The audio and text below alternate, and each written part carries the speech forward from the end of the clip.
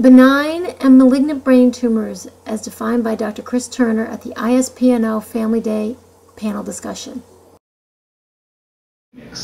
Scientifically, benign and malignant is a pathologic term that describes the invasiveness of a tumor. Benign things tend to be more localized, and if you can surgically cut it out, then it's not likely to come back, whereas malignant things tend to be more infiltrative. That's from a scientific basis.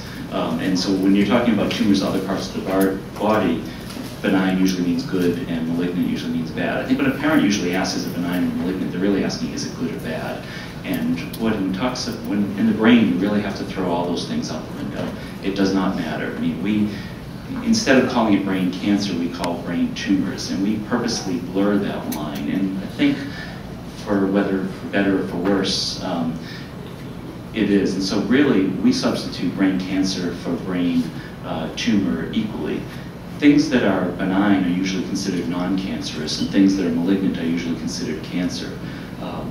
But we have very highly malignant things that are treatable with surgery, chemo, and radiation that are very curable. And we have benign brain tumors that are unresectable and are life-threatening and devastating.